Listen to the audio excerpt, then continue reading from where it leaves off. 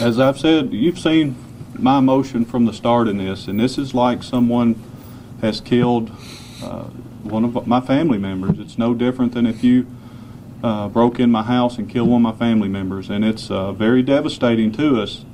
It's such a huge magnitude of support that we have from both levels. We could have had 10 times the people on scene searching for this guy, but we had what we needed to handle the area and all the details that we were working on.